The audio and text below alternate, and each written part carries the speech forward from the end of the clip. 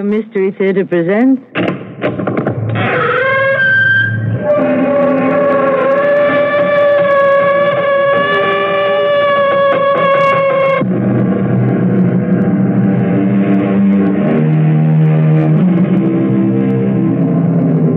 Welcome. Come in. I'm Tammy Grimes. As far back as the art of storytelling goes, one of the most treasured examples of the narrative technique has been that of the ghost story. The ancient belief in ghosts was rooted in the idea that the spirit of a man never dies. These spirits may appear in any form, and the most terrifying have been the apparitions that belong to those who died a violent or unnatural death. That streak of lightning, that crack of thunder, is that usual here in the desert? With a full moon staring down on us? Talk, Joe! Like I tell you, this road leads to place where evil spirits dwell. Spirits of the dead. Big danger for white man. You smart men, you turn back.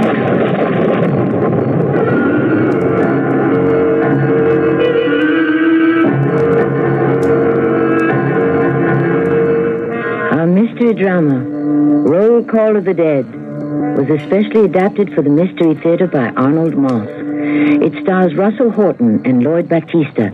I'll be back shortly with Act One. Thursday on CBS TV, it's the season premiere of Knots Landing. And what will happen to Gary's sizzling love affair with Abby when he learns of Val's angry decision? You're not staying here. I will stay where I like, and I will sleep where I like. And Gary pushes Karen to her limit, too. Gary, you're fired. Don't miss the searing action on the season premiere of Knots Landing. Thursday at 10, 9 Central and Mountain on CBS TV. Call me a liar, and I'm going to walk out that door. I won't go to Val, but I'm not coming back here either. Hello, I'm Nancy Marchand. When we speak of priorities, there's one that comes first with most of us, the well-being of our families. Unfortunately, millions of families in developing countries know only poverty, hunger, and sickness. You can help them through care. Your contributions will provide the means for survival today and self-support tomorrow. Contribute to CARE. Box 576, New York 10156, or your local CARE office. Tommy, it's official. What's official? All the results of my survey. What survey? All the results show you are the winner. What winner? You've been voted the best-dressed man in town. By whom? By me. It was a survey of one. Yeah, well, you're all that counts. And that counts for a lot. Maurice L. Rothschild Clothing for Men can make it easy for you to look your best. 6 locations in Chicago and suburbs, expert tailoring service, and prices low enough to fit any budget. That's the way it's been at Rothschild's for 100 years. Maurice L. Rothschild, the kind of fine men's clothing that makes things happen. Let it happen for you today. Okay, here's my acceptance speech. Ready? Thank you for voting me the best-dressed man in town. But I couldn't have done it alone. Oh, cheated, huh? Oh, yeah, I buy my clothes at Rothschild. Oh, I would have voted for you if you didn't have any clothes. Oh. Maurice L. Rothschild at Randhurst, Harlem Irving, Ford City, Woodfield, 6 Corners, and 34th and King Drive. Maurice L. Rothschild, fine men's clothing. Let it happen.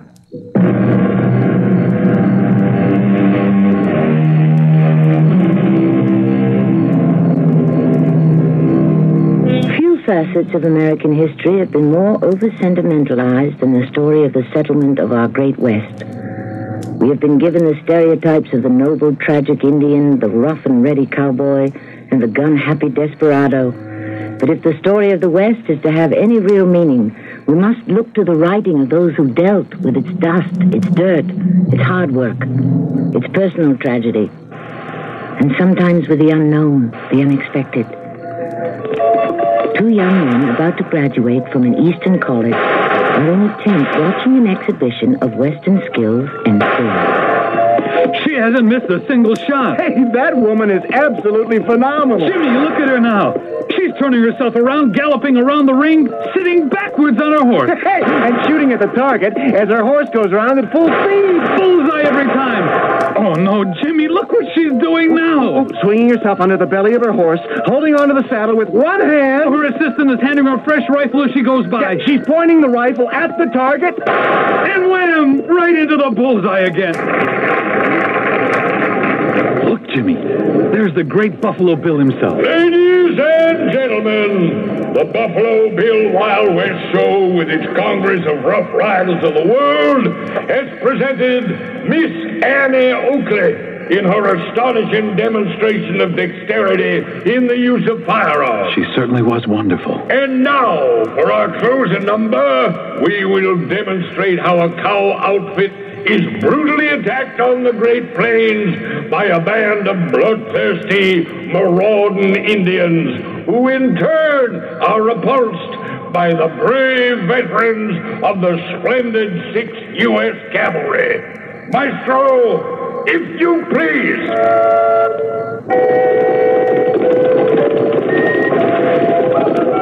Just look at him go, Jimmy. Jimmy, I have a great idea. What is it? After we get our diplomas in June, what do you say you and I go out with? What for? For the fun of it and the excitement. Well, in another 10, 20 years, it'll probably all be gone. This is 1888. Time is passing us, Jimmy. What are you thinking of? Oh, we're young. The West is still young. I don't want to learn about it from Wild West shows. I want to see what's left of it for myself. Hey, I'm all for it, Clark. How about the Arizona Territory? The Santa Fe Railroad will take us as far as New Mexico. And from there on, it's clear sailing all the way to the California border.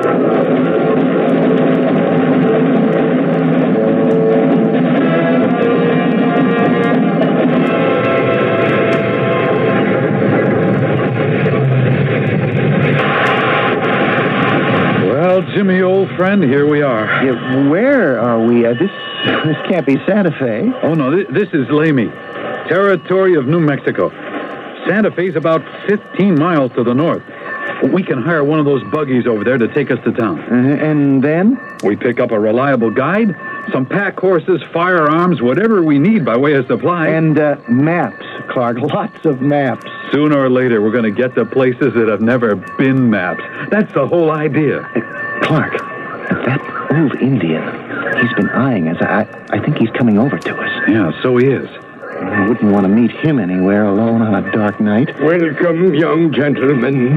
Welcome to territory of New Mexico, United States of America. We know. Thank you. Thank you very much. I would like to help you if you want. Well, that's very kind of you, sir. I am Joe. Joe Broken Arrow, tribe of Apache. Well, I'm pleased to meet you, Mr. Arrow. Joe, you call me Joe. You know, Joe, I think you might be able to help us. After we rest up in Santa Fe from this long train trip, we're headed west. Southwest, as a matter of fact, to the Arizona Territory. Yeah, and we'd appreciate some advice if you'd be so kind about supplies, horses, things like that. Oh, we'd pay for your time, of course. You say you go southwest Arizona? We're planning to follow the course of the Gila River, way past the Catalina Mountains. Oh, bad place, very bad place, especially for a white man. Why do you say that, Joe? Well, one thing for sure, you need good guide. You not go that place yourself. Very dangerous. Why, Joe? We're not afraid, you know. Better you take me with you. I be your guide, you Indian scout. I know that country better than anyone. Give us a minute, Joe. Clark, what do you think? I mean, his looks worry me. His face is like a death mask. I mean, can we trust this little bird? I'm not too sure.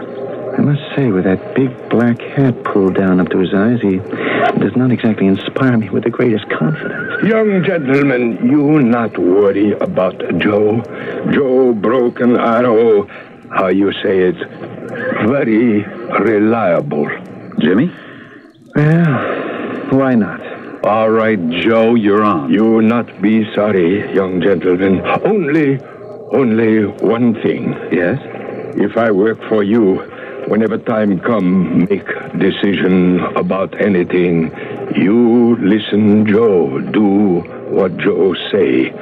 Sometime, especially where we go, could be, how you say it, matter of life or death. You understand, huh? Sure, Joe, if we understand.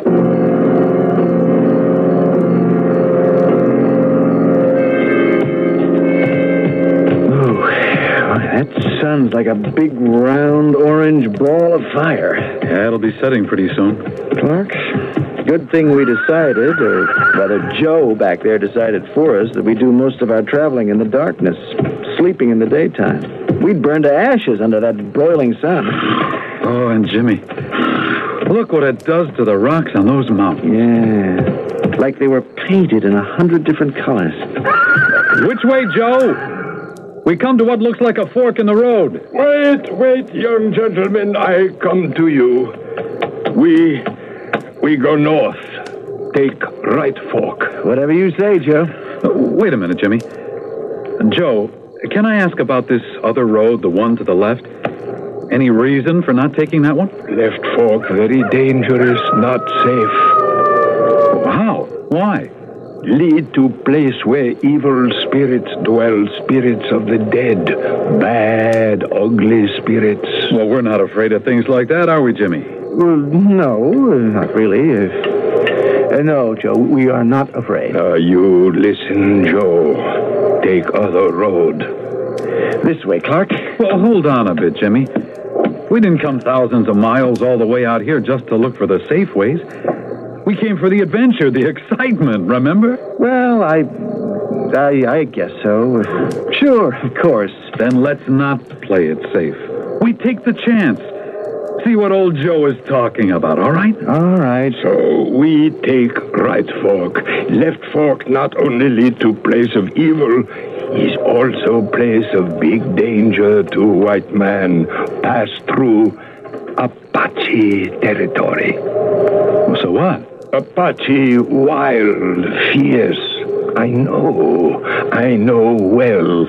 Of course, you're an Apache. So we take right fork to north. For once, we're going to disappoint you, Joe.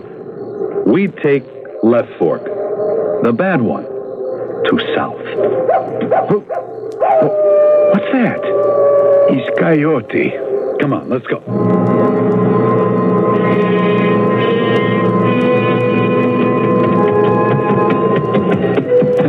What time you got, Jimmy? Nearly 4 a.m. We ought to be turning in pretty soon. Yeah, lucky we got a full moon with us tonight. True. Its light makes these desert sands look like so many fields of snow. Remind you, Clark, of back home?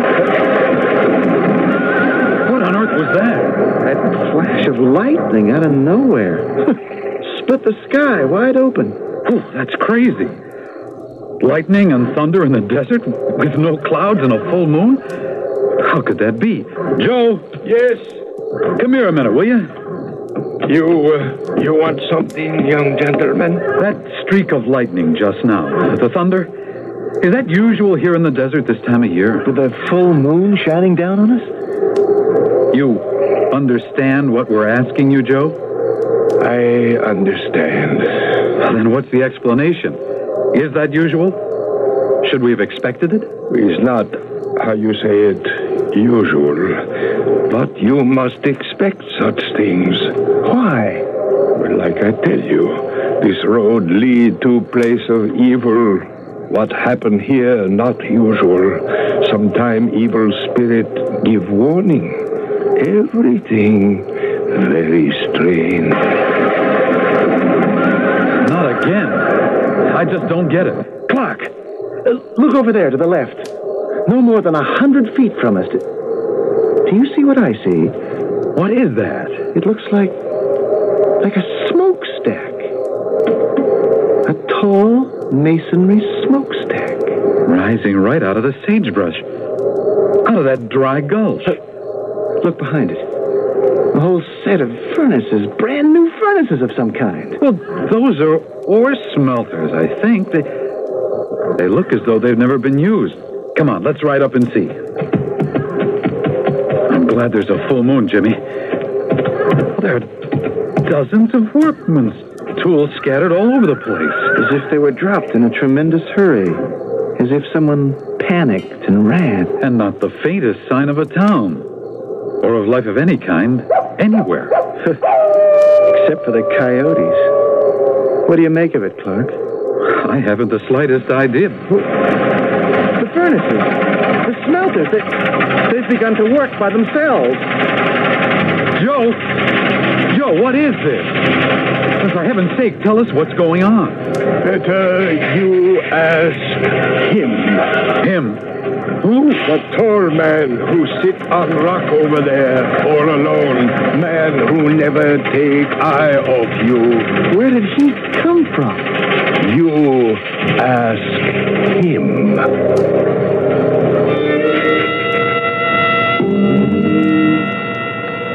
For over 100 years, the wave of migration to the American West created a unique process that had a tremendous influence on the shaping of the American character.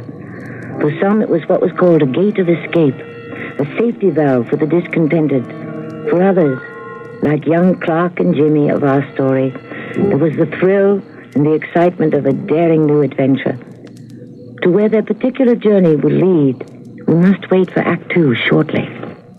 I'm lost and lonely, scared and sad, trembling at the thought of making me mad. My love is yours, but at times you're so cold. If life's like this, take me before I grow old. This song about child abuse was written by a man who has served time in a state prison.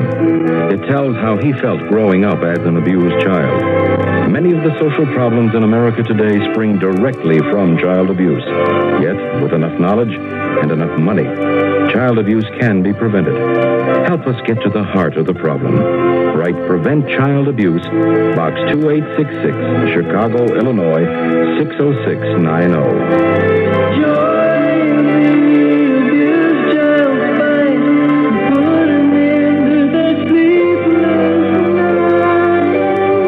Message of the Ad Council and the National Committee for Prevention of Child Abuse.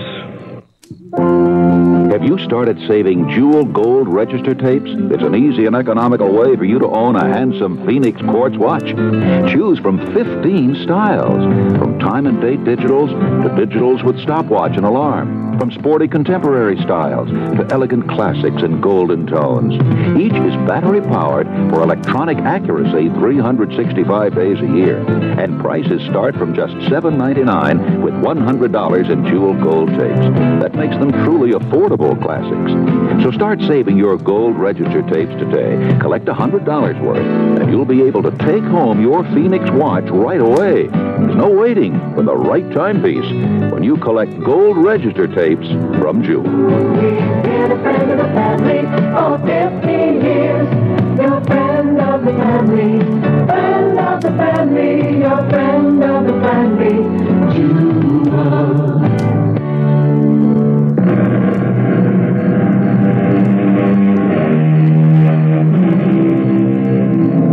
It's the late 1880s. Clark and Jimmy have come west and, accompanied by an old Indian guide, are in what had come to be known as the Arizona Territory. 100,000 square miles of dry and empty plains, of dry and scorching deserts. A raw and challenging frontier for the courageous, the adventurous, and especially for the young.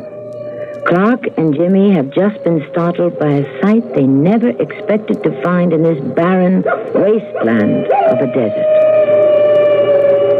Joe, who is that standing over there? Better you ask him, that tall man who sit on rock over there all alone, who never take eye off you. You! Over there, stand up. Jim, let's dismount. Now get your hands up over your head. Joe, take care of the horses. And now you, over there. Come towards us slowly. Are you deaf? I said come over here. I'll stay where I am. We both got you covered. What of it? One false move, stranger, and you're as good as dead. Did you say dead? Jimmy, you help Joe start a fire, will you? I can take care of this old guy. Right, Clark. You, I said don't move and keep your hands high, just where they are. I come in peace. Not looking for trouble. There's my rifle. Catch it. No tricks, I warn you. No, you can put your hands down. I ain't that kind of you. Say, have you got any idea about that smokestack and those furnaces over there? Smokestacks? Furnaces? Yeah, there on your right. What's so funny? What's the joke? You fellas from the east, ain't you? Yeah, what if we are? What you're looking at, that ain't no smokestacks nor furnaces neither. They're not. Take another look. That's a big, tall growth of Oregon cactus, with a lot of smaller ones scattered around it. In the moonlight, they kind of take on different shapes. But we both thought we heard... Well, never mind. It was nothing. I'd like to ask what you're doing out here in the desert all by yourself in the middle of the night. I'm alone. Now. Except for the rattlesnakes, the lizards, and occasional coyote off in the distance, and them little road-running birds. You youngsters are the first living things I've seen in a long time. A very long time. Why did you say that you're alone now? Once there was 4 men, good men, all of them. Ramon Gallegos, a Mexican. Little Billy Shaw. Oh, the famous desperado? A fellow from someplace back in Europe, Steve Binsick. And there was Barry Davis. They all started out from Tucson, crossed the Santa Catalina Mountains just as you have, and traveled due west. They was prospecting. What for? That's a stupid question. For silver, naturally. But they had no guide. This all happened a long time ago. Matter of true fact, it all happened 30 years ago. What's that you got hanging there from your belt? What, this? Yeah, it looks like a mop of some kind. A mop of long black rope. What is it? I don't want to talk about it. It's all right with me. I see that Joe, that's our Apache guide. Apache? Yeah, he and Jimmy, my friend, have got the fire started and thrown up the sleeping shed. You're welcome to join us for something to eat. No chow for me. I choose to sit right here for a bit. Suit yourself. Jimmy? We got a good fire going. Yeah, I want to talk to you. Our friend over there, I can't make him out. I don't think he's right in the head. Dangerous? I'd say he's quite harmless. Not really unfriendly, but a little peculiar. Well, maybe he's not as crazy as you think. Remember the solitary life so many of these men lead. I guess after a while it makes them look and sound a little, strange. Yeah, but traveling alone out in the middle of nowhere? In the dark of night? What's that? Over there. Coming towards us. Sounds like they might be grasshoppers. Millions of them. Joe, what do we do? We do nothing. We wait. They eat whatever they find, then fly away. They're swooping down on us. They're right over our heads. Keep head down low. They not touch you. Soon they pass. Joe, would you say that a swarm of grasshoppers in the desert, where there's so little for them to eat, would you say that was a little unusual? Very, how you say it, very unusual. Well, then how come? I say take road to north. You say take road to south. Yeah, of course. You know, this desert country ain't any more what it was in the old days. Back in the 1850s, 30 years ago. What place is? In them days, there wasn't a ranch between the Gila and the Gulf. Well, maybe there ain't none now. But there was always little grass near any water hole you could find. Enough to keep your animals from starvation. What about the men? You went sometime for days without food or drink. Then, just as you was about to go mad, your luck would turn. And you'd come across a shallow pool of water at the bottom of an arroyo. You'd shoot some wild animal, an antelope, coyote, cougar, even eat some of them lizards. All was food. And the Indians? I don't want to talk about them. Why not? Not too long after the 4 men I spoke of had started out, the purpose of this expedition changed from discovery of wealth to preserving their lives. They'd gone too far to turn back, and what was ahead could be no worse than what was behind. So they pushed on. Riding at night, the way we are? Of course. Then came that morning when the Apaches finally attacked. They'd been following for almost a week. Must have been 40 or 50 of them, screaming their heads off, whooping down on the 4 of them. Ramon Gallegos, Little Billy Shaw, Steve Vincent, and Davis. Well, what happened? 20 yards up a slope of some kind with some cliffs. Straight up and down they were, with a narrow opening you could just squeeze through. They ran into it and stayed there. All they had was their rifles.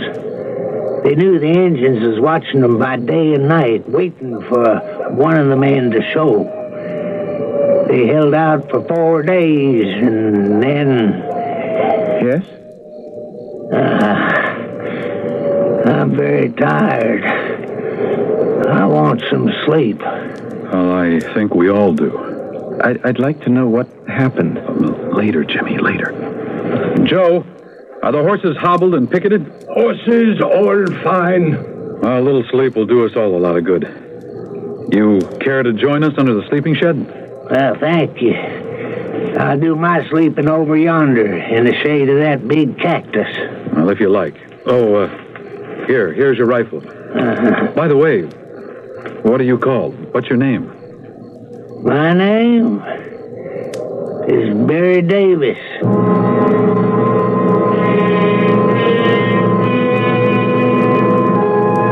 Jimmy? Yes? You awake? I am now. Something just woke me. Yeah, me too, Clark. What could it have been? What on earth am I hearing? What's that noise? It sounds like horses, galloping horses. Coming this way, I think. Joe? Joe, are you still asleep? Joe? Where is he, Jimmy? I haven't the slightest idea. Well, he's disappeared. And he's left his big hat the first time I've seen it off his head. Well, I'll be... Clark! Look! Those Indians are riding like madmen, and they are headed in this direction, howling like 100 devils. What do we do? Just stay as calm as we can.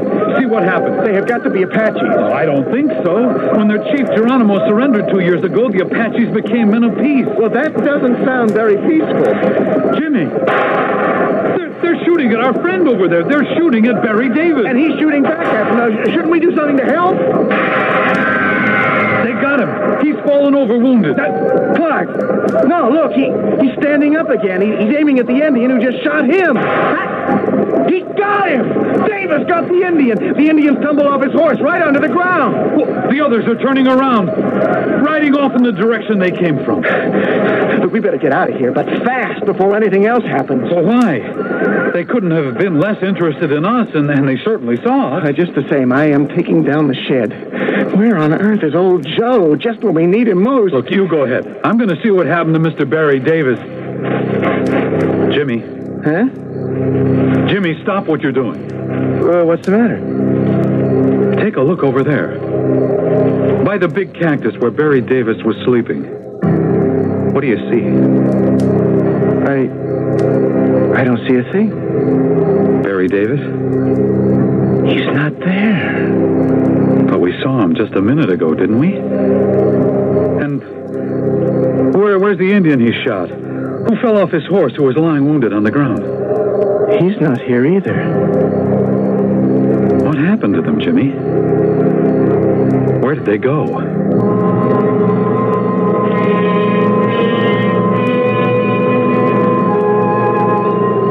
Well, we came for adventure. We're certainly getting it. Look, let's pack up and move on. Clark, I don't like what's happening. It just isn't safe. Safe? A word I never thought I'd hear you use, Jimmy. And to top it all, just when we needed him most, old Joe Broken Arrow picks up and takes off to heaven knows where. Good thing we break camp now. Joe! Where have you been, Joe? We missed you. Feed horses. I picket them just over there. Yeah, I see. How soon can we get started? Oh, soon. Maybe half hour, maybe less. Can't be too soon for me. Clark, you hear anything? Just what I was going to ask you. Wait, it sounds like bells. Church bells. Well, we must be near one of those old Spanish missions. Could be. Well, as soon as we're ready, what do you say we ride off in their direction and investigate? You know, Clark, I was just thinking of a line I remember from one of our courses at school. The life of an adventurer, and that's us, is practicing the art of the impossible. Funny you should say that. I was thinking of another couple of lines from another course. The bell invites me. Hear it not, Duncan, for it is a knell that summons thee to heaven or to hell.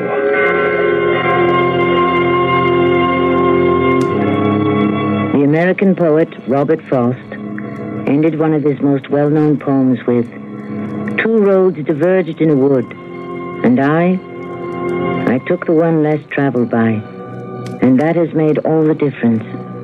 Our young friends, given a choice of roads, have also taken the one less traveled by, and it's certainly leading them into adventure. I'll be back shortly with Act 3. It was just a habit I got into. Whenever I laughed, I kind of covered my mouth with my hand like this, you know? One day, it dawned on me that I was doing this because I was embarrassed by my teeth.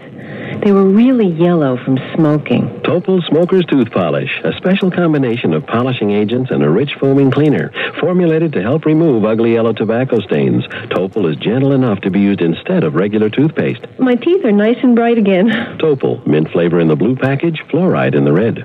I visited my old college roommate, and she had Cuticura soap in her bathroom. It's for skin that's part oily and part dry, so I tried it. Cuticura medicated soap is designed especially for combination skin that's part oily and part dry. Cuticura deep cleans oily areas to remove dirt and excess oil, and its rich, creamy emollients help condition dry patches so skin feels soft, smooth, and moisturized. Use only as directed. Cuticura makes my skin look and feel terrific. Cuticura medicated soap for combination skin.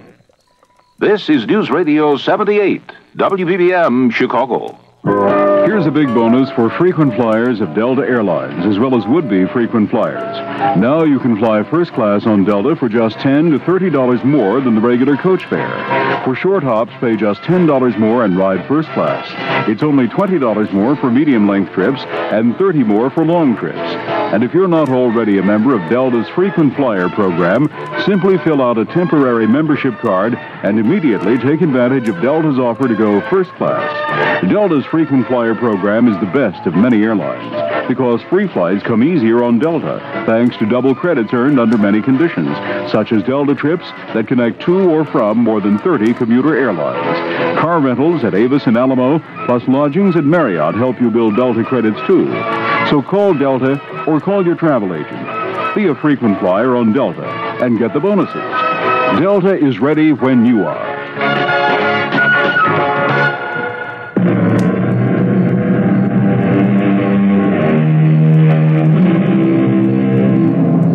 A modern philosopher has written, "We see the sun, the moon, and the stars revolving round us. That is false. We see the sun rise above the horizon. It is beneath us. We touch what we think is a solid body. There is no such thing.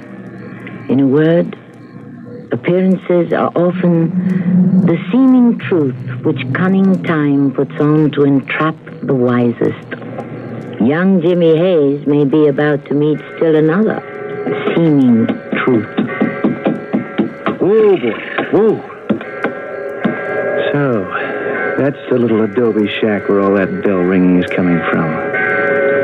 Just a couple of walls and no more than half a roof. No! No! It's too late. No one can help me now. No one. Hey, You! Stop waving that gun! Put down that gun! I mean no harm to no one, amigo. It's the end for me, senor. The end. I managed to squeeze through the opening in that cliff without being seen by them, to search for food and water for the four of us, 4 brave men. But they don't find nothing. It is the will of God I die. I have a little food here.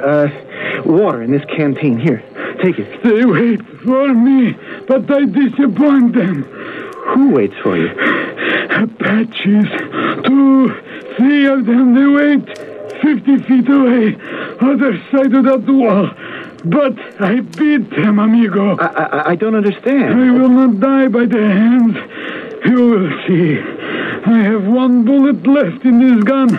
I shall use it well. Hey, well, wait a minute. Where are you going? Inside those walls to die. It is the will of God that I, Ramon Gallegos, shall die. Ramon Gallegos? Hey, hold on there. I want to talk to you. Well, was one of those 4 men a fellow by the name of Barry Davis? Were you part of it? Ramon Gallegos. Was that the single bullet you had left? Or did your Apache friends get you at last? Let's go, boy. Let's get back to camp.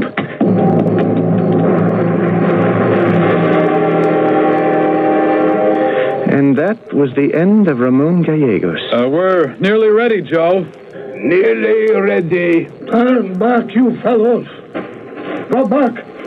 Who's that? Somebody out there in the dark calling to us. You hear me? I say go back. Up ahead is bad things. Very bad. Much danger. Who are you? Me? I was miner in old country. No mining very good. Then come to US of A. 4 fellows. They join up together, come out here, prospect for silver. But this country too hard for those fellows. Big heat, no food, no water, and most bad of all, the Apaches. Bad enemy. Very bad. Not anymore. The Apaches are at peace with all of us. With you, maybe. Not with me. Never. Not with Gallegos. Not with little Billy Shaw. Not with Barry Davis. You're Steve Vincic, aren't you? Huh? Maybe. Maybe used to be long time ago. You know, sooner or later, Indians going to get me. But I got idea. What's that? You got gun. You kill me, please. You're out of your mind, Steve. Maybe not. I am going to die pretty soon anyhow. This foolish go mad from thirst. Foolish I fall by Apache bullets. Maybe even be skinned alive. Look, please. On my knees, I beg you. Be kind. Take a gun. Shoot. No, we can't do that, Steve. We just can't. Let me help you up. I'm so sorry I trouble you. I leave you now. Where are you going? I walk so far I can. No, don't try to stop me. Where are you walking to? Away from here. Far away. You listen to me. You go back. Back. That would account for 3 of the 4. I was just thinking. Ramon Gallegos, Steve Vincic, Little Billy Shaw, and Barry Davis. There's something going on that I don't quite understand. And I'm beginning to question how real all this is.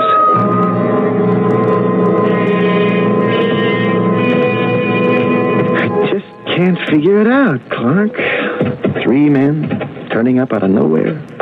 All of them talking about some kind of Indian massacre that may have taken place some 30 years ago. And pretty peculiar, all of them. One of them wears a mop of long black rope dangling from his belt. Your fella, the Mexican with his one last bullet. Oh, and this last one, begging for us to shoot him. And all of them getting themselves killed in one way or another. I don't know what to make of it, Jim. Joe Broken Arrow, our stone-faced friend up ahead, he of the black hat, he did warn us, you'll remember. Oh, sure. Take road to north, road to south, filled with evil spirits, place of great danger to white men. Yeah, maybe he wasn't all that wrong. Jimmy, you're telling me you believe in spirits and ghosts?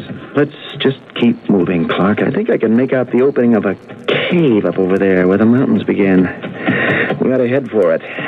Catch a little sleep. What on earth is that? Joe, take care of the horses. Somebody out there is shooting at us.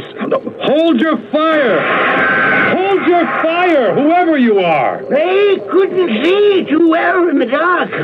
It took you, gentlemen, for natives, the bad kind. I'm actually very sorry. Accept my apology. Yeah, well, your apology is accepted, but, you know, you could have killed us. I should indeed have regretted that.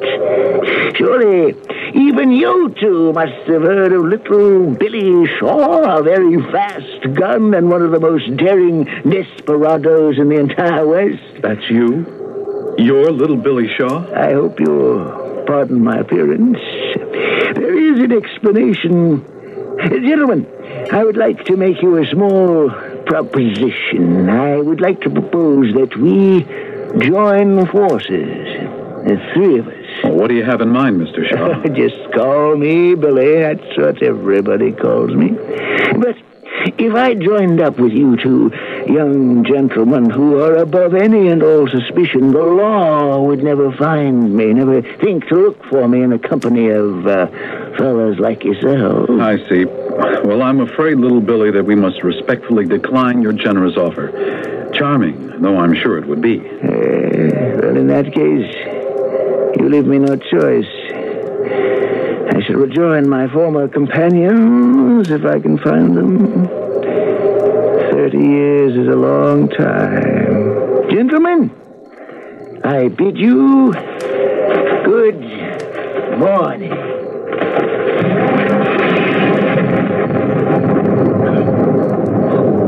Well, I'll be.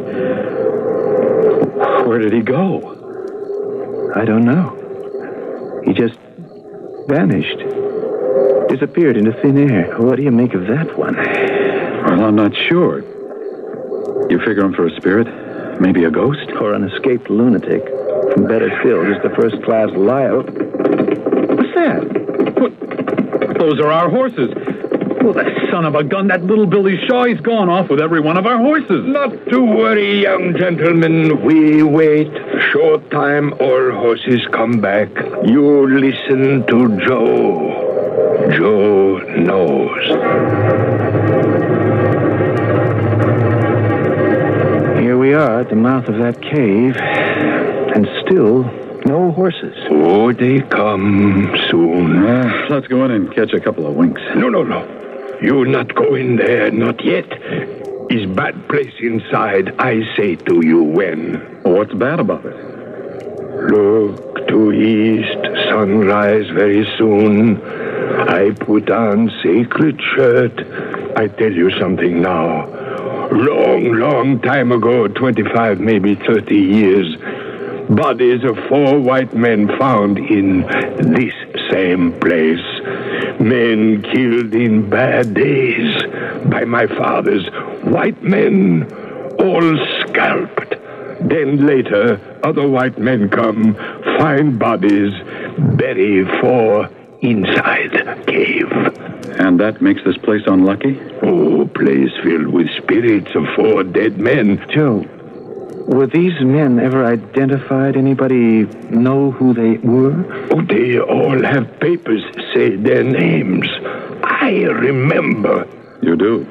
Ramon Gallegos, Steve Vincic, Little Billy Shaw, and Barry Davis. Sort of a roll call of the dead. Now, while moon-stealing sky, you look up there, on top of Mesa. Huh? You see something? Silhouetted against the sky, with a full moon behind them. The figures of 4 men, standing there, looking this way. Every month, when full moon come, all 4 men come out of grave and haunt this barren land, just like they do tonight. And you see, like me, all have hat on head. Those men up there on the mesa. You say, Joe, that they're not alive? Look, I show you. What are you doing? I take a rifle and shoot at them, so. You missed. Oh, no, Joe, never miss. Those men dead for a long time. No shot can make dead men more dead.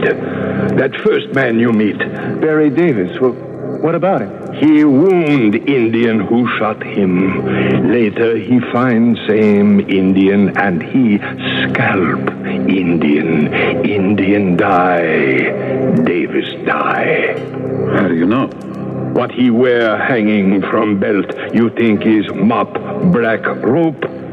No, is scalp of Indian. How awful. I'm asking you, how do you know all this? I show you. I take off hat I always wear. You see? No. Joe Broken Arrow. That same Indian. But Joe, you said that after Barry Davis scalped you, that you died. Yes, I know. I say that because it's true. I did die. But you've been with us all this time. How on earth could you ever... There. You see, horses come back like I say. Now sunrise, daylight come. Where are you going, Joe? Up to top of Mesa. Join other dead men. What for? Maybe because dead feel, how you say it, more comfortable with other deads. Gonna be hot day today.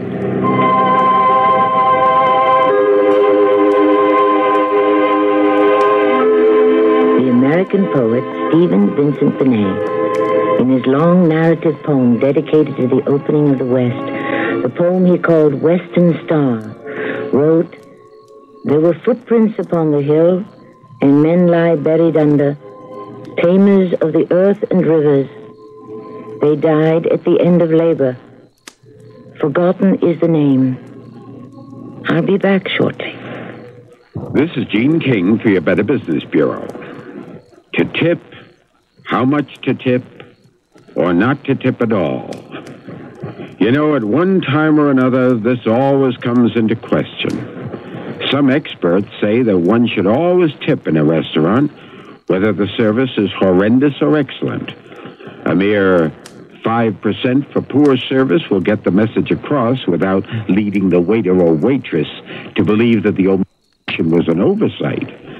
And for good service, leave 15% of the pre-tax total, and for excellent service, 20% will do. Now, of course, if you just have a cup of coffee or a soft drink, a tip is unnecessary. But if you're a regular customer, it's a good idea to leave 50 cents now and then. Don't forget, waiters and waitresses count on tips for about 2/3 of their take-home pay. A tip from your Better Business Bureau.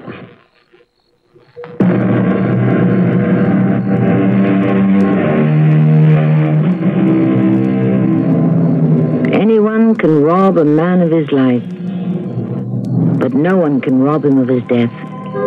Death belongs to him and him alone. And to it, 1,000 doors lie open waiting for him. The words of Seneca, a philosopher of ancient Rome. The four spirits of our story, roll call of the dead, had so little in common in life. It was only in the death they shared that they found togetherness. Our cast included Russell Horton, Lloyd Battista, Arnold Moss, and Robert Dryden. The entire production was under the direction of Hyman Brown. And now, a preview of our next tale. Ted would have a guilty conscience. Wilma, remember what Papa used to say? Time's running out. You have to make your move before it's too late.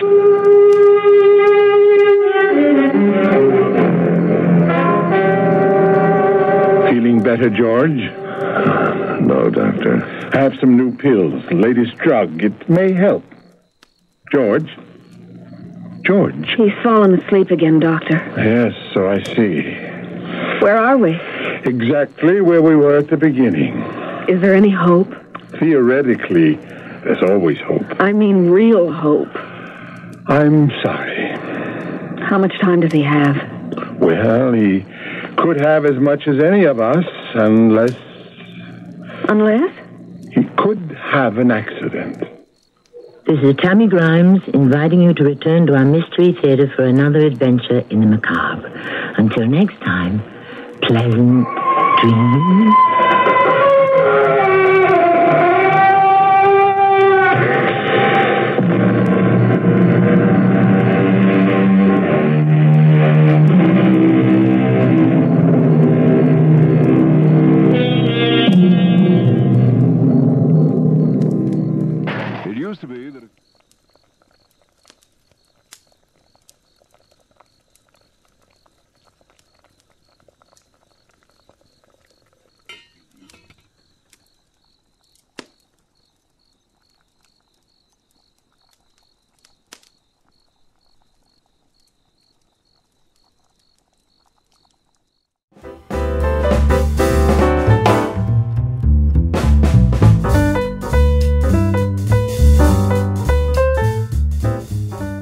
CBS Radio Mystery Theater presents...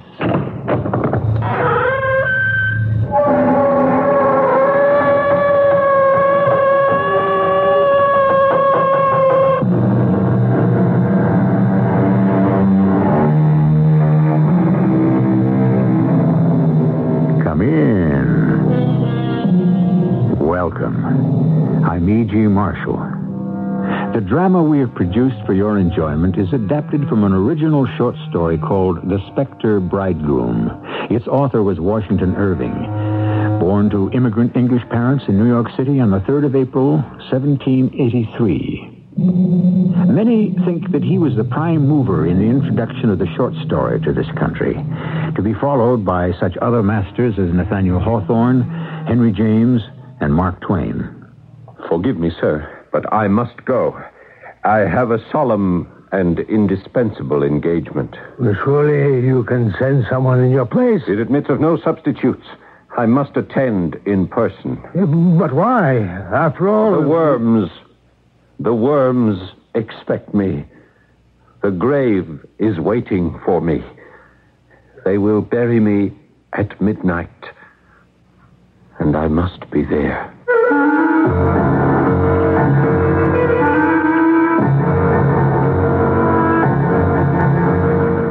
Our mystery drama, The Specter Bridegroom, was adapted especially for the Mystery Theater by Elspeth Eric and stars Paul Hecht. It is sponsored in part by Sign-Off, the sinus medicines. I'll be back shortly with Act One. Fellow Americans, if you're still shopping here and there and everywhere for shoes, hold it right where you are. Put your feet together, stop running around. Just step around a Kinney and you'll cover the ground. Anywhere you want to go, head your feet in our direction. Kinney's got it all and more. Wow, what a store! What a great American shoe store! Kodak invites you to remember the special moments that make up the holiday season and to trust them to Kodak Film.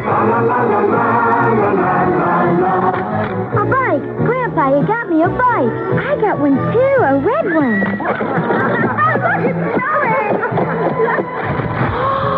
No, you shouldn't have. I know. Oh, this is so impressive. I know. How did you know? I knew. Happy New Year! Shouldn't you trust moments like these to Kodak film? If you're paying more for your car insurance than you can handle, remember comparison shopping pays off. Arco American has been doing just that for thousands of Chicagoland motorists. Arco American has the time and the knowledge to shop for you. Every day, qualified buyers receive fantastic savings. As a matter of fact, the February 1979 issue of Family Circle magazine points out dramatically in their feature article on deflating your car insurance costs that there may be as much as 30% or more difference in costs for identical auto insurance policies. You definitely save if you shop. They repeat, Arco American has the time and the knowledge to shop for you. Call ES9-4677 for your free phone quotation. The savings could add up to hundreds of dollars for you. That's ES9-4677. Insurance plans are available with a low down payment and easy monthly installments.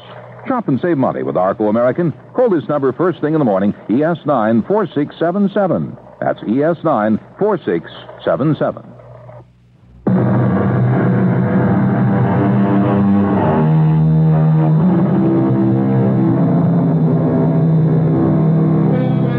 When this young country was struggling to its feet, the idea of a young man devoting himself exclusively to the writing of fiction was regarded as most peculiar and certainly unwise.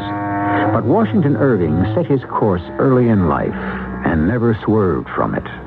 By the time he reached his 30s, he was not only acclaimed by his own countrymen and immensely popular, he was also hugely loved. Listen now to his story of the Specter Bridegroom.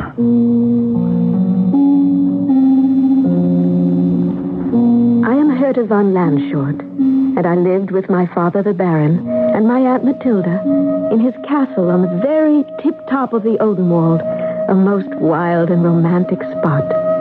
I was just 18 years old at the time this all happened, and quite ready, yes, anxious, to be married to the gentleman my father, the Baron, had selected for me. Herta, today is the day. I know, Father. I have lived for nothing else. Quite properly, Herta. Your secluded life with your father and myself is about to end, and you will take your place in the world as the Countess von Altenburg. I received a message from Würzburg. Franz von Altenburg was accidentally detained there, but he expects to arrive within the next few hours. Plenty of time to review your toilette once more. Yeah, and time for me to check upon each room of the castle, remind the servants of their duties, count the wine bottles again. Today, our hospitality must extend itself to the utmost. And I shall counsel you, Herta, one last time on how to deport yourself, what to say, what to do, how to receive your expected lover. Listen well to your Aunt Matilda. Even though she never chose to become a bride herself, she knows the proper conduct. I had my chances, you know. In my day, I was known as quite a flirt. A veritable coquette. So I've been told, Aunt Matilda. Which is why I have guarded you so strictly. You may have resented my lectures on decorum. Oh, no. But they were intended to instill in you the ability to attract young men, at the same time to keep them at a distance. Oh, providing, of course, they are properly authorized. No one can criticize your system of upbringing, Matilda. But, allow me some self-satisfaction that I have fathered a daughter with extraordinary beauty. That, too, might well appeal to Franz von Altenburg. Father, may I ask you something perhaps trivial in your eyes? Ask whatever you like, my precious girl. Father, do you think he's handsome? My bridegroom? The day dragged by. My intended bridegroom did not appear. Hour rolled after hour. The sun, which had poured his downward rays upon the rich forest, now just gleamed along the summit of the mountains. We waited. We waited. The last ray of sunshine departed. The bats began to flit by in the twilight. The road leading to the castle grew dimmer and dimmer to the view. Nothing appeared stirring in it. Night closed in. An hour ago, I thought I saw the Count and his attendants. I thought I heard the sound of horns floating from the valley. Some horsemen advanced along the road, but suddenly they turned off in a different direction entirely. Since then, there's been nothing. No sound of horns, no sound of horses' hooves, no sound of voices. Nothing. He's not coming. Brother, what am I to tell the servants? What of the banquet they have spent 3 days preparing? Matilda, give orders for the feast to commence. Without the guest of honor? Without him. He's not coming. Tell them all to seat themselves at the table. Tell the servants to pour the wine, bring in the delicacies. Oh, how are we to go through with this farce, this travesty? The best way we can. Go, Matilda. Seat the guests. Summon the servants. Let the banquet begin. Herta and I will join you in a moment or two. It's intolerable. Unendurable. He doesn't want me. No, my child. He has reconsidered, and he doesn't want me. There may be an acceptable explanation. You had a message from Würzburg, and Würzburg is not so far from here. He could have covered the distance long before now. Yes, that's true enough. There can be but one reason why he has not arrived. He has reconsidered, and he does not want me. Oh, my darling child. Someone has told him that I am not worthy, that my intelligence is insufficient, that my appearance is unattractive. Oh, no one could say such things. They have told him that I am undesirable, and he has changed his mind. He is not coming. He does not want me. No. Oh, yes, Father. We must face the truth. Brother, the guests are seated. Herta? Come, my child. We must brazen it out one way or another. Come, Herta. What's that? A horn. I heard a horn. Do you think... Could it be... He's here. Franz von Altenburg is here. Oh, admit him, brother. Go to the door and let him in. Oh, praise the good Lord. Aunt Matilda, do you think... Who else could it be, my darling? Welcome, my dear Count von Altenburg. I am the Baron von Landshort. Welcome to our home. Come in. I am sorry. So very sorry. No need to be sorry, my dear fellow. Not now, not at this joyful moment. No need at all. To break in upon you like this. I listen to no apologies, not at this happy time. Come, let me present you to my sister, Matilda. Count von Altenburg.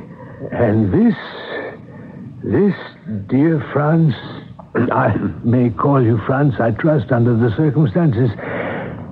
This, Franz, is my daughter. My daughter, Herta. I am so happy. We are all so happy that you are here. So very happy. I, too. I am so very happy that I am here. Well, why are we standing here like ninnies? Oh, yes. The table is all set for you, Count van Oldenburg. The guests have taken their places. Everyone will be impatient to greet my daughter's intended husband. Count Franz, will you give Herta your arm? With pleasure. Yes, certainly. Would you permit me, Herta? Oh, yes. Oh, yes.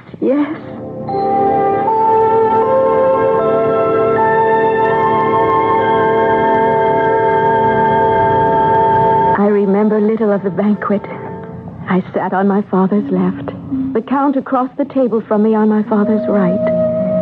We addressed few words directly to each other, but, the looks that passed between us.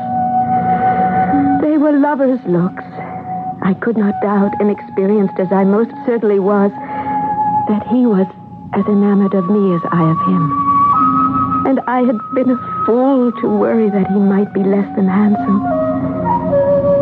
And yet, as the feast progressed, He seemed to grow dejected, ill at ease, and finally downright melancholy. A tiny tremor ran through my frame as, with a somber look, he rose from his seat.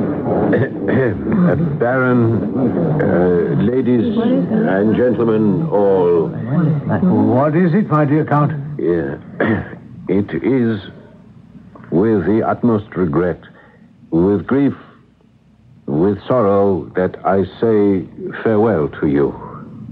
What's that you say? Farewell. Leave the castle at midnight? Why, everything was prepared for your reception. That a chamber is ready for you if you wish to retire. I'm sorry, Baron, it cannot be. I must lay my head in a different chamber this night. You cannot mean what you say. Franz, I beg of you. Don't leave us, not now. We have waited so long. Why are you doing this?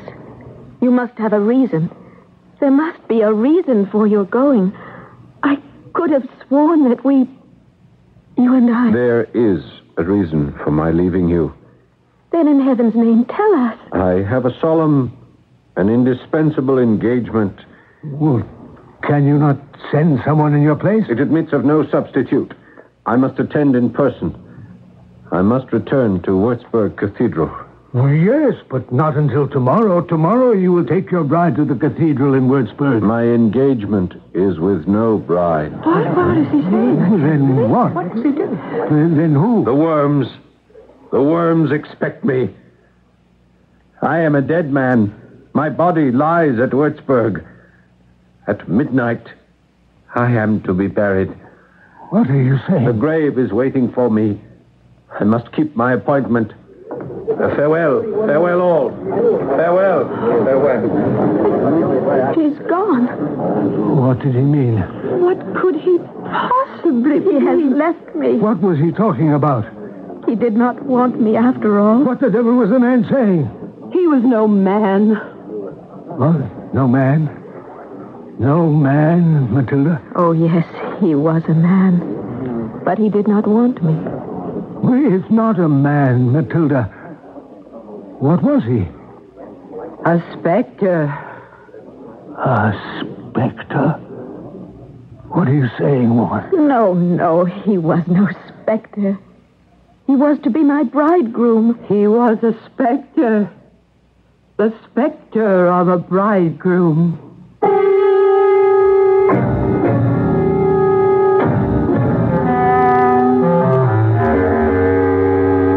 By the time Washington Irving was 36 years old, he had written a collection of essays, sketches, and tales. They were published in 1819 under the title of The Sketchbook and made Irving something of a celebrity. There were only 3 stories in the sketchbook. One of them was The Specter Bridegroom. The other 2 are among the most famous tales ever written. The Legend of Sleepy Hollow and Rip Van Winkle. I'll be back shortly with Act 2. When I started working at this bakery, my boss sounded like this. Raymond, you're eating all the profits. So one day I started bringing coffee to work. Maxwell House coffee. And just to be sociable, I offered him a cup. Raymond, this coffee is delicious. Then he made me a deal. He said... Raymond, you supply the coffee, I'll supply the cake. Maxwell House's coffee that makes good friends. Good to the last drop, Maxwell House. Sinus flares up. I'm clogged up, headaches, my whole face hurts. Help!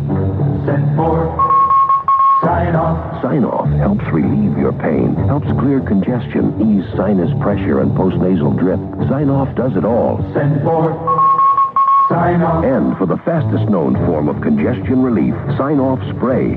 SINEOFF. Sign Off. The sinus medicines in the bright red box. Is here. For occasional use only as directed. Toro has come out with a great idea, and Polk Brothers has it. A powered snow shovel. It's so lightweight it even hangs up where the old backbreaker is now. And it's only $89.95, less a Polk trade-in allowance.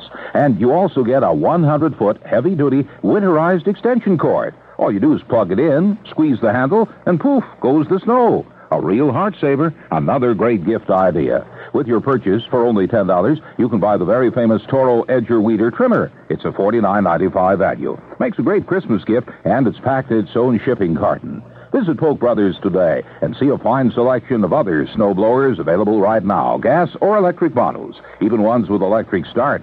Remember, with your purchase of the Toro Snow Shovel or Snow Blower, you get the $49.94 Toro Edger Weeder Trimmer for only $10 at Polk Brothers. Polk Brothers is open nightly, including Saturday till 10, on Sundays till 6, for your shopping convenience.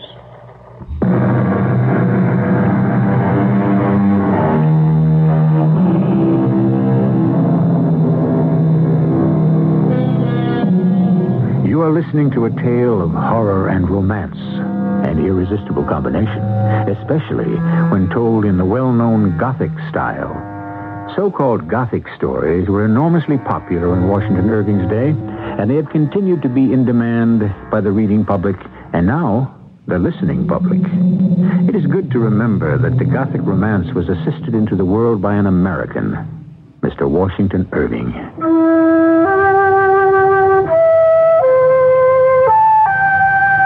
I am Matilda von Landshort. When my sister-in-law died, giving birth to Herta, my brother, the Baron, asked me to undertake the rearing of his motherless daughter. She grew into a young lady of perfect docility and correctness. Was this to be my reward for years of careful, constant supervision? That she and I and her father should be deceived, deluded, yes, cheated. Cheated by a visit from a phantom? The answer, the tragic reply to that question, arrived the day after the banquet. And it was myself who had to relay it to my brother, the Baron. Yes? Who is it? It is I, brother. Matilda? Enter. Oh, brother dear. Yes. What is it, Matilda? Well, we had a message. Oh, yes? What message? Speak up. I have asked Herta to join us here. She'll be along presently. After all, the message concerns her most of all. Anything which concerns my daughter intimately concerns me. This concerns her intimately. There's no doubt of that. Well, then tell me what it is. I give you warning, Matilda, not to trifle with me today after the shocking events of yesterday evening, the grotesque ending to what was to have been such a joyful banquet. My nerves are on edge, and I cannot tolerate shilly-shallying. So tell me whatever it is you're stammering about. The message is from Würzburg. Würzburg? But it was to Würzburg that the Count said he must go when he left us so precipitously. Yes, to the cathedral. To keep an engagement, he said. With the worms, that is what he said. To be buried. At midnight. Brother, the message which has just been delivered says that France, Count von Altenburg, was murdered. Murdered? You said murdered? Murdered. Yesterday. His body found and interred in Würzburg Cathedral at midnight. No. Oh, no. I can't believe... It's true, brother. Aunt Matilda? Father? You wished to speak with me? Oh, my poor child. My dearest child. How can I tell you? Let me do it. Herta, we just had word that the Count von Altenburg was murdered yesterday and his body interred in the cathedral at Würzburg. But he was here last night. That was a phantom. Don't you know that by now? An apparition? Your Count died, and what arrived here was a specter. A Specter Bridegroom. You can well imagine the dismay that settled upon the castle. My brother shut himself up in his chamber. The servants huddled in groups, shaking their heads and shrugging their shoulders. But the situation of the widowed bride was the most pitiable. To have lost a husband before she even embraced him. And such a husband. Of course, I insisted on sleeping alongside her in her chamber. Herta? Herta, my dear? Yes, Aunt Matilda? Oh, have you slept at all, my precious? No. Oh, my poor darling, what am I to do with you? There's nothing to be done. But you must have your rest. You'll lose your beauty, your young freshness if you do not sleep. I have no further use for beauty, or freshness, or youth. I'm widowed, and I've never been a bride. Try, my dear one. Try to sleep. No. I simply lie here and gaze at the beams in the rising moon, trembling on the leaves of the aspen trees, and think of him. Your Specter Bridegroom. Whom I love with all my heart, and shall love forever. Oh, my dear, don't say it. Hey, what are you doing? Nothing. Only going to the window to look down on the garden. Oh, well, wait, I'll join you. There's no need. Nevertheless... Ah! Be quiet, Aunt. He's there. He's come back. Do you see him, Herta? Herta, do you see him? Of course I see It's your Specter Bridegroom. Yes. The man I love. Herta, have you seen this Specter before from this window? No. But I have expected him. And now he is here. No, come away from the window. And he will come back again and again and again. He will be my consolation. You cannot console yourself with a specter. What else do I have? We will sleep in a different bedchamber. Oh, no, Aunt Matilda. I refuse to sleep here again. We'll move to another wing of the castle, you and I. You may sleep wherever you like, Aunt. I shall sleep here. Young lady, are you defying me? I suppose I am. Herta, I fear for you. I tremble for your safety. Do not tremble and have no fear. As I loved my lover, so now do I love his specter. Leave me, please. Oh, well, if I must. You must. And one more thing. What is that, my heart? Swear that you will never repeat to anyone what has transpired here this night. Oh, Herta. Swear by the saints you will keep my secret. By the holy saints, I swear. What else could I do? I am deathly afraid of ghosts, spirits, shadows, anything from beyond the grave. That my sweet niece should be able to endure this silent communion with a specter was beyond me. Yet I must admit in all candor, during the days that followed, her health improved. Her disposition brightened. Her expression held a look of serenity. Yes, even of happiness that I had never seen before. Until I made the horrible, the hideous discovery. Matilda, you're late for breakfast. Yes, I know. My apologies. No, there's no need to apologize. I'm simply accustomed to finding you at the table when I come down. Brother, You needed to sleep, I understand. No, Oh, now that I look at you, you're pale. You're even trembling. Brother, I must tell you something. Where is Herta? Did you waken her? I went to her room. Well, then, she'll be down momentarily. Come, Matilda, eat a little something. It'll pick you up. I must tell you about Herta. Have you observed how well she's been looking lately? Yes. And how her spirits have improved? I must tell you about Herta. Please let me. Of course. Well, it's very difficult. Well, now, how difficult can it be? You and I have no secrets from each other. Now, what is it? I do have a secret, something I've kept from you. I took a sacred oath. What is it?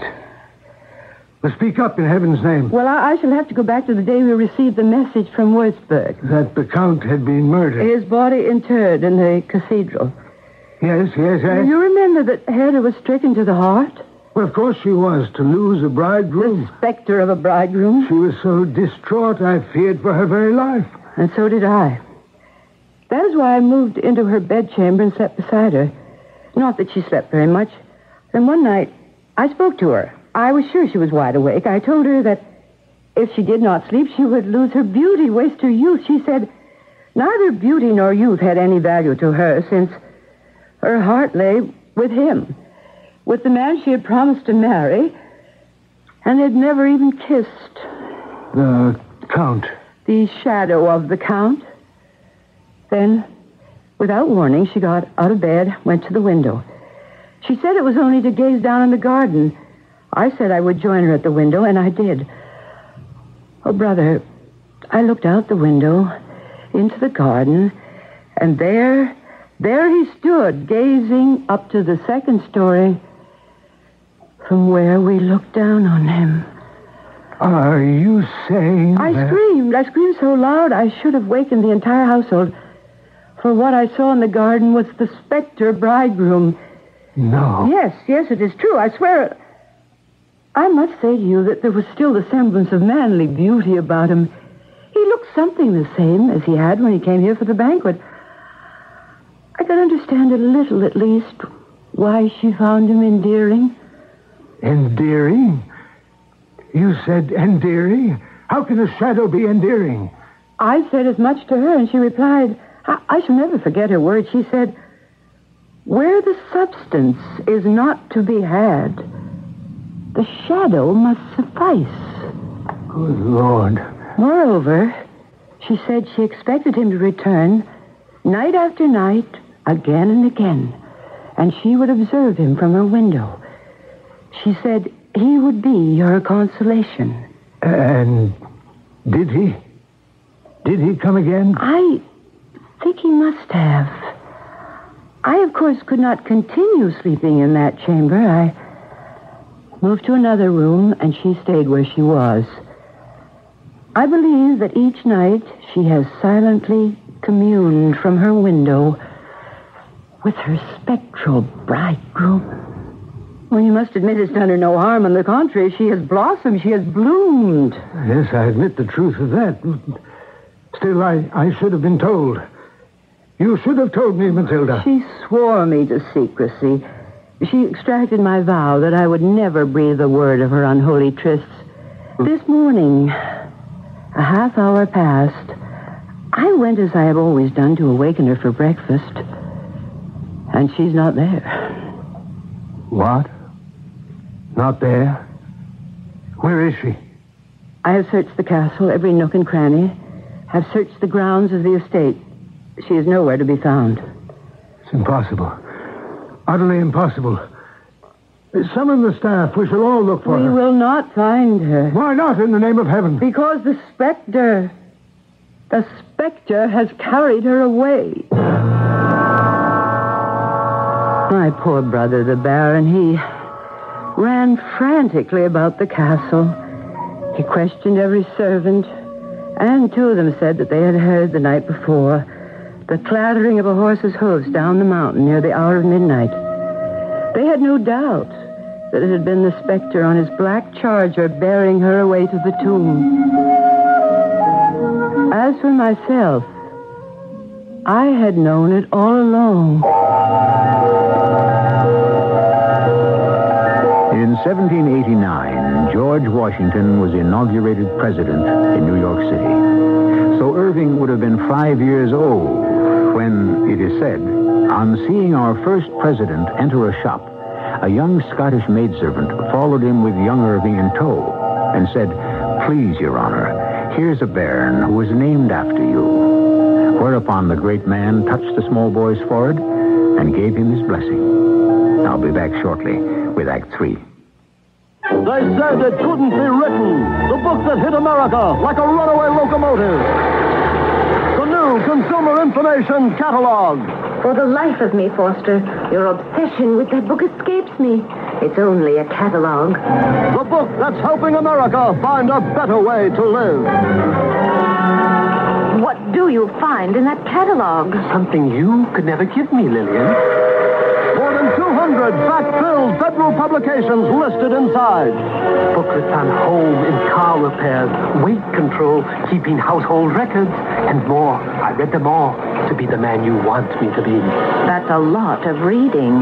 The book you have to read from the Consumer Information Center of the U.S. government. The new Consumer Information Catalog. It's free. Just write to Free Catalog, Pueblo, Colorado, 81009. That's Free Catalog, Pueblo, Colorado, 81009. Send for the book. Don't wait for the movie.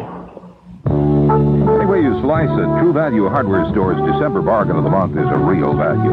The Hamilton Beach electric knife for just $9.77 is a practical Christmas gift for a busy homemaker. Or buy one for yourself and use it to cut and slice meats, bread, vegetables, and more. Just guide the knife and let the serrated stainless blades do the cutting for you. The reciprocal action of the blades assures you of fast, clean cuts. And the Hamilton Beach electric knife from True Value Hardware Stores features the famous hole-in-the-handle design for ideal carving control and ease. Plus, the extra long cord provides greater convenience. Get the Hamilton Beach electric knife and the decorative almond and chocolate design for just $9.77. It's the December bargain of the month while supplies last at participating True Value Hardware stores. True Value Hardware is more than just a name. It's a way of doing business that means True Value. It's 1 a.m. on News Radio 78, WBBM Chicago. The moment you step into Polk Brothers television department, your eyes go wild. Hundreds of brand new, brand name 1980 models turned on and operating. You'll see the name Sony, all their models, their new 26-inch console, the new long-playing Sony Betamax video cassette recorder, color and black and white portables. They're Polk priced, even bigger savings thanks to Polk trade-in allowances. And with your purchase of any Sony TV at all Polk Brothers stores, a free Polk gift designed to help your entire family enjoy a better life. The 2-volume hardcover $24.95 edition of Sylvia Porter's new money book for the 80s. Specific expert advice on everything from college loans to budgets, buying T-bills to wills. Over 1,400 pages of tips on beating the high cost of living. Polk Brothers is proud to bring you this free gift with most major purchases. We're convinced it can be the greatest financial counselor your teenagers or you could ever have. So get set for the 80s at Polk Brothers, nightly till 10 till 6 on Sunday.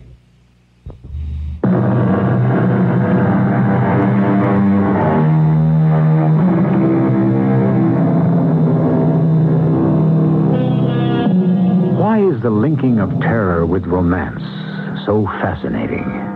Not just today, but through the ages. Folklore is filled with just this conjoining. The Greeks, in their fables, bound passionate love together with mysterious and drastic outcomes. So did the Romans. To this day, we are all inexorably drawn to the story that tells of wild, uncontrollable love combined with hideous consequences. Why should this be so? Frankly, I haven't the faintest idea. I am Hendrik von Starkenfast. I was on my way home from the army when my horse lost a shoe. The village of Würzburg was not far away, so I left him there and turned him over to the local blacksmith to be reshod. I myself was somewhat exhausted and looked about for a tavern where I might refresh myself until my horse was ready to finish the journey. I followed the sound of revelry and soon found myself inside a cheery room with a fire roaring, men sitting at polished tables, and a pretty waitress. She had just brought me a stein of beer when I felt a hand on my shoulder and heard a familiar voice. Hendrik, it's you, isn't it? Hendrik von Starkenfast? That's my name, yes.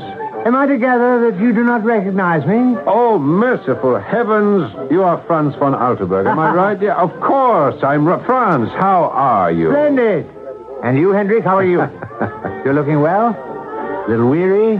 Very well? Yes, I am well, and if I look weary, it's only because I'm just home from the wars. My horse threw a shoe, and I'm waiting for the local blacksmith to fix him up. Then I'll be off again. My family is expecting me. I'm anxious to get home. Hey, mind if I sit down? Oh, dear fellow, of course I don't mind. I'm delighted. Sit down. Tell me all that's happened since last we met. I've got myself betrothed. No. Yes, I have. In a day or two, I shall take to myself a bride.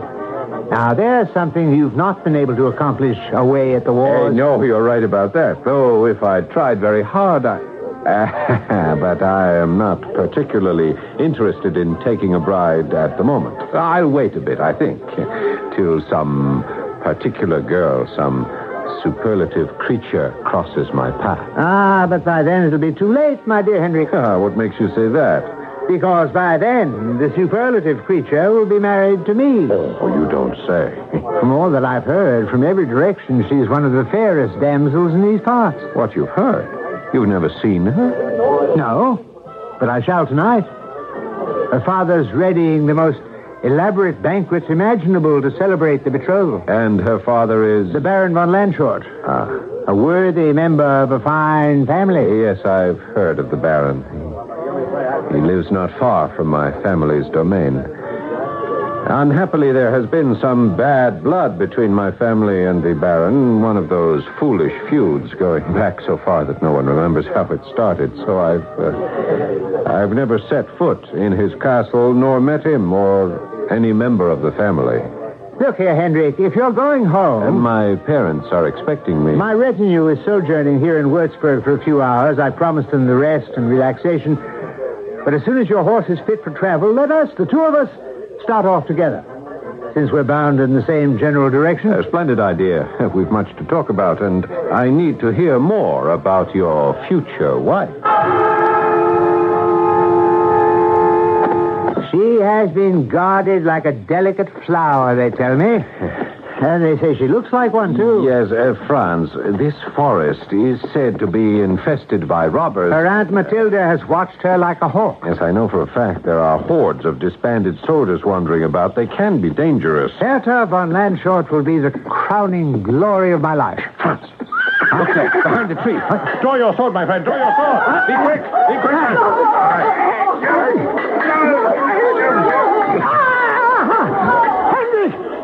Henry! I'm wounded! Henry! Help me! Help! I'm stricken, Henry. Help me. Your retainers are approaching, Franz. Badly stricken. The robbers heard them and they have fled. No, it's too late. It's too late. No. Don't try to lift me. It hurts too much. What can I do? Tell me. Go to the castle of the Baron of Landshort and tell them. Explain. Say why I cannot keep my appointment with my bride.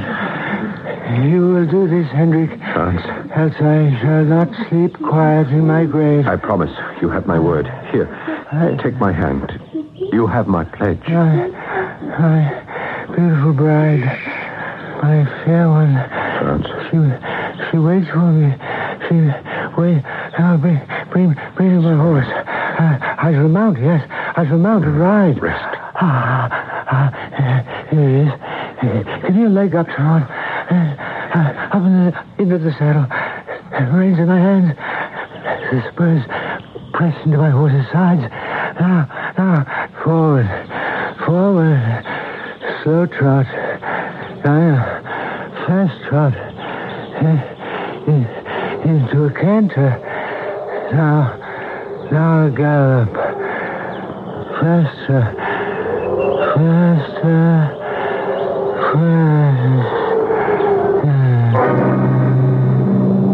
He died in his delirium. In Würzburg, I arranged with the Holy Fraternity of the convent for the funeral solemnities and my friend's burial in the cathedral near some of his illustrious relatives. His retinue took charge of his remains, and I set off on my sorrowful journey. I shall confess to you, whisperings of curiosity stirred in my bosom to see the far-famed beauty of whom he had said so much. Though my heart was heavy and my head perplexed at the thought of presenting myself, an unbidden guest among traditionally hostile people, of dampening their festivities with tidings fatal to their hopes. You can imagine my surprise when the door was opened. Welcome, my dear Count von Altenburg.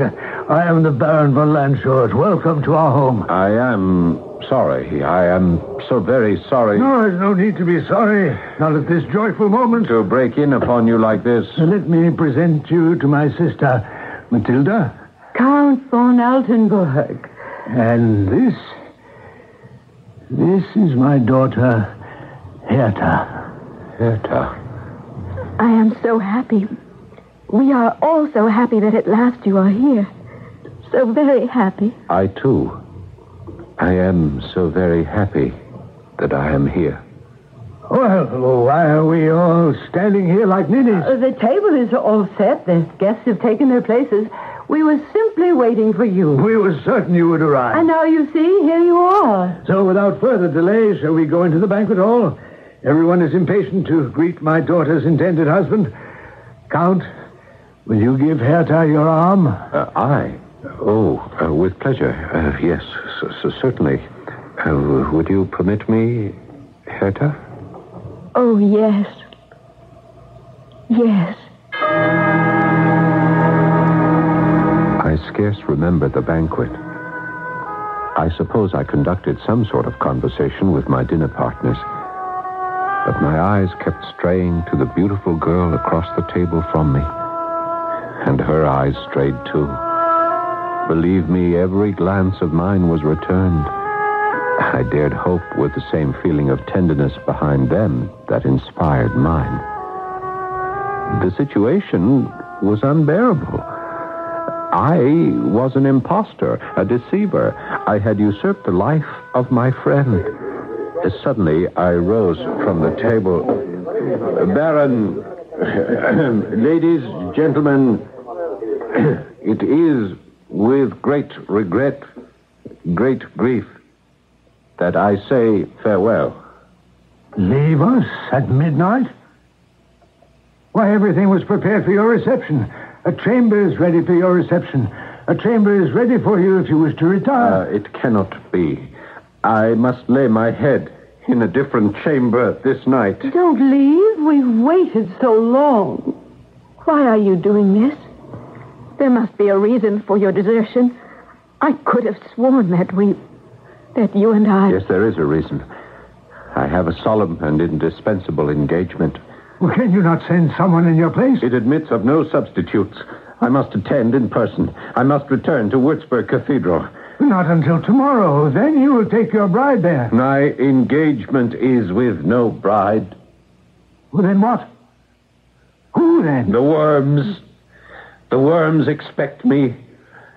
I am a dead man. My body lies at Würzburg.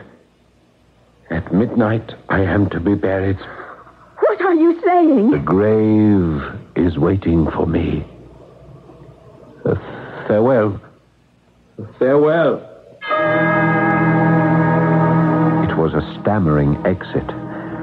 I was trying to tell them that I was not Franz von Altenburg, that I was not the husband they planned for their daughter, but simply his friend who had held him while he died. That my family had feuded with theirs for heaven knows how many years. I was torn with regret to have deceived them, but as much by the thought that I would never see Herta again. This was the agony that drove me back to the castle, not to speak to her, merely to stand beneath her window and gaze up at her, and wonder of wonders to see her gaze down at me. Each and every night, until her window opened. Are you there, my love? Herta. Have you come to claim me? I have no right. No right to claim one who loves you? Herta, I am not Franz von Altenburg. You are not? No, I am Hendrik von Starkenfast. My family's domain is nearby, but our ancestors have not acknowledged one another for years and years. Have they not? Franz was killed by robbers on his way to claim you. I was with him when he died. Were you? He is buried in the cathedral at Würzburg. I came here that first evening to tell you that. Did you? But then when I saw you, I lost my heart to you. Did you indeed? I could not bear to blurt out what I have told you. I was so afraid. Afraid of me? Afraid that you would despise me. Afraid that I could never make you love me. But after all these nights, these silent trysts, when you looked down on me in the garden and I looked up at you, I have dared to hope. Hope plucks at my heart that you... That you... Yes, That you do love me, even as I love you. I am going to close tight the window now, Henry. Etta. In 10 minutes, I will come to you in the garden. And you will carry me off to the cathedral at Würzburg. We were married in Würzburg. And when all was explained, all was forgiven. And the revels were resumed. Aunt Matilda confided in me that she was so relieved that I was not, had never been, a specter. She would have pardoned me anything at all. As for the Baron, well, let him speak for himself. I am, on the whole, well pleased with my son-in-law.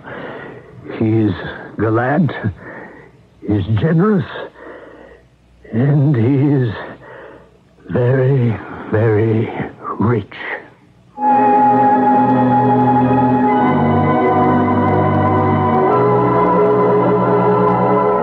You see how foolish and how dangerous it can be to believe in specters, phantoms, ghosts. Any one of them may turn out to be a real flesh and blood person. And there's this, too. Besides being a real person, he might also turn out to be very, very rich. Think about that. I'll be back shortly. Children, we take them for granted. We shouldn't, for they are the future of the world. But not all children are happy. Some are refugees from a war they never made. Others are young people in trouble with the law. To them, too, the world is an alien place, something to defend against, whatever the cost. Still others are abused, or hungry, or just in need of some understanding. Because all these children represent our future, 1979 has been designated the International Year of the Child. Your American Red Cross joins organizations in 118 nations in urging you to do something this year in your community to help your children and children everywhere. To find out what we're doing and how you can help, contact your Red Cross chapter. Thank you.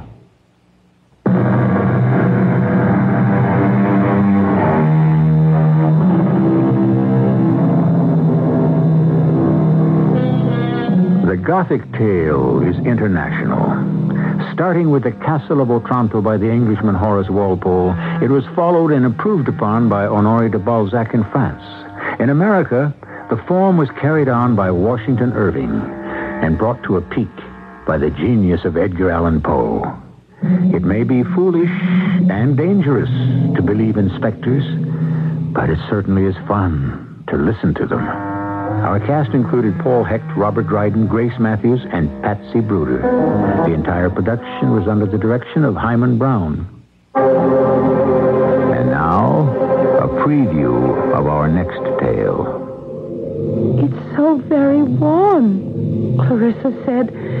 Can't we take a short ride in the buggy, Mother? I said, let's. It might cool us off. So the little pony was hitched up, and Clarissa and... Go on. We had barely got out of the gate to the outpost when... Think hard, Mrs. Armstrong. I can't go on. You are outside the gate to the outpost. You're in the buggy drawn by the pony. And then... Oh, good Lord! Clarissa, run! Oh, Clarissa! This is E.G. Marshall inviting you to return to our Mystery Theater for another adventure in the macabre. Until next time... pleasant dreams.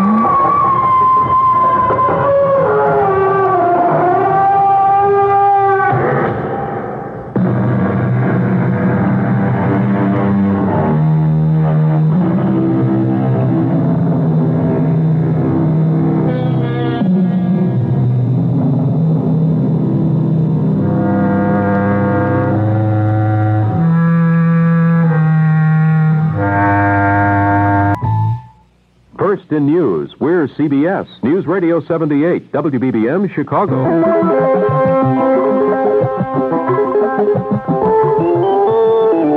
CBS News, 11 rock fans were killed Monday night in a panicked scramble for seats at a Cincinnati concert. I'm David Jackson reporting on the CBS Radio Network. The crush occurred outside Cincinnati's Riverfront Coliseum. Details from newsman Tom McKee. Thousands of music lovers had arrived early for entrance to the arena to see the rock group The Who. Many had reserved tickets for specific seats. Others had what in effect are general admission tickets for so-called festive seating. That means once inside the concert hall, they could sit anywhere on the floor they wanted to. It was apparently the rush for those seats which triggered the crowds pushing and shoving once the doors were open, and apparently only a few doors were open. The stampede lasted only briefly, but the fire department's medical disaster team was called in to aid victims lying outside the arena. Inside, the concert went on, with many patrons unaware of the tragedy that had taken place outside. What caused the stampede? Why were so many people killed? Will concerts be staged in the future? Those are questions to be answered in an investigation by Cincinnati city officials. Tom McKee for CBS News in Cincinnati. More news after this. Here's how to improve on the traditional 12 days of Christmas. Now you can give the 12 months of Christmas with a gift subscription to Smithsonian Magazine. 12 monthly gift packages of entertainment and pleasure, of ideas and achievements, information and knowledge. Smithsonian ranges the world, delving into science, history, the arts, culture, just about every aspect of the human adventure. Smithsonian is uniquely rewarding, rich in facts and sources, sumptuous in stunning color illustrations. Each article brings out all of the excitement of the subject for lively, literate reading. A gift subscription to Smithsonian is only $12 for the year and includes enrollment as an associate member of the Smithsonian Institution. To order, simply call this toll-free number in the continental U.S. now, 800-648-5000. The number again is 800-648-5000, except in Nevada. A gift card will be sent in your name and in time for Christmas. You'll be billed later, but you must order soon. Today, now, Smithsonian for 12 months of Christmas. A resolution calling for the release of the American hostages in Tehran is expected to be introduced at Tuesday's session of the United Nations Security Council.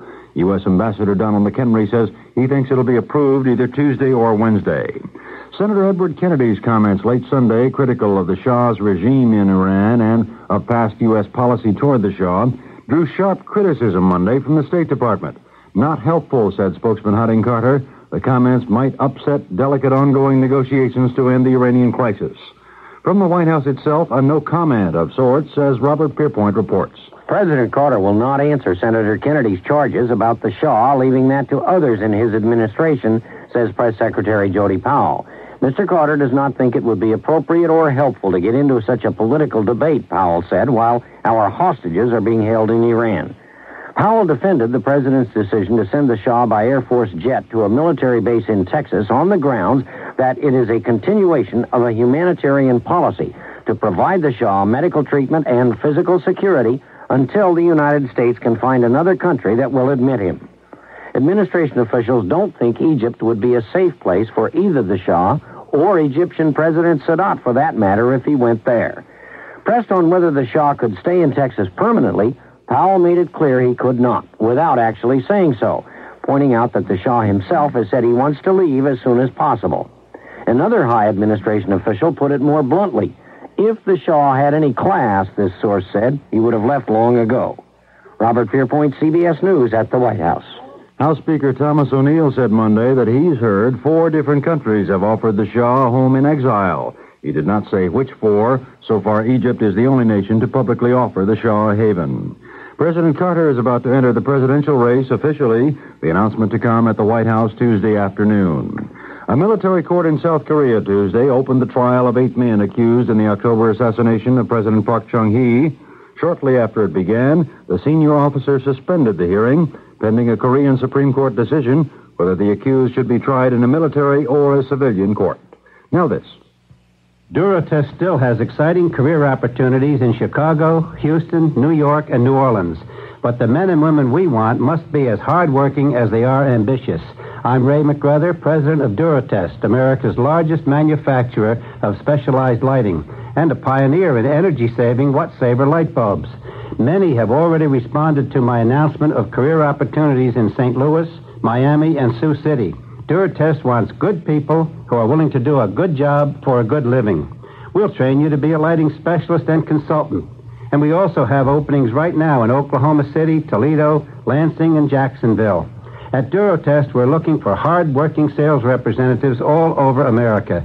For details, call us toll-free in the continental U.S. at 800-648-5000, except in Nevada. Call us right now at 800-648-5000. That's 800-648-5000. Durotest. Maybe we can light up your future.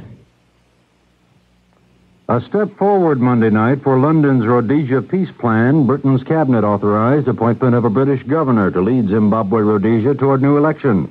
Patriotic Front guerrillas still have not accepted that plan, but the British are saying the guerrillas are welcome to come aboard any time. British sources say the governor's post will go to Lord Soames, a son-in-law of the late Winston Churchill. David Jackson, CBS News.